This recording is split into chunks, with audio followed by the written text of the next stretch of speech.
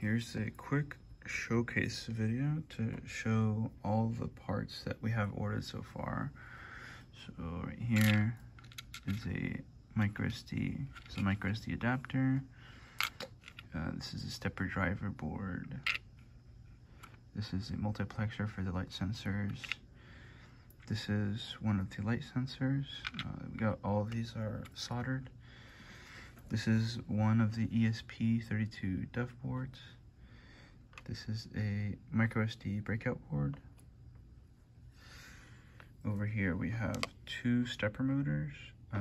Two servo motors. They're connected to this motor driver. And then here we have the large stepper motor. This is the testing of the Hello World example code given by Espressive. As you see, it's printing Hello World to the terminal on the monitor. And it's restarting every 10 seconds from the ESP. This is the testing of the example code blink given by Espressive for the ESP32. From the monitor, it's showing turning the LED on and off. As it's doing it, it's turning the LED from the microcontroller on and off.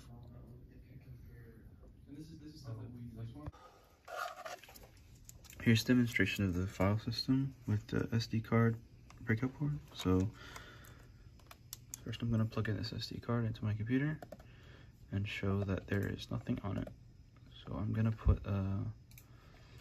just going to put like a random file on it and then eject.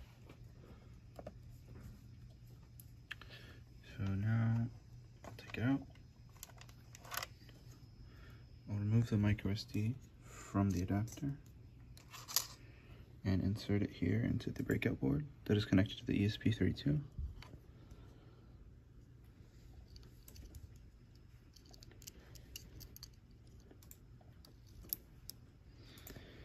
So you can see that's in there. Clicks in, and then once I'm ready there, I'm going to flash the software to the board that is gonna format the SD card and write a file to it. So now that that's finished, I'm gonna take this out and put it back in here.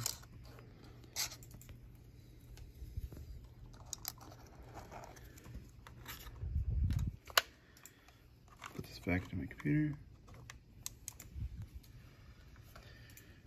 We can open up the File Explorer and see that it created this new text file telling us that this file was written through the SD software. This is the testing for the VEML 7700 light sensor. So here is the code that is being run to flash to the monitor.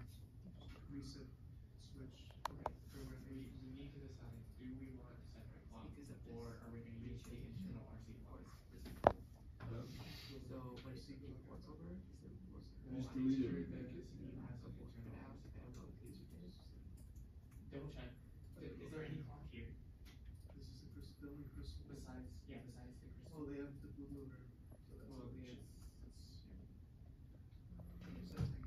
In this room, it's reading about 275 lux from the sensor and about 310 lux of white light. If I cover my hand, it'll register a much lower value of about 24 because it's dependent on how much light is coming into the sensor. Servo testing linking with ESP32C6 with the angle of 180 degree in the increment of 2 steps.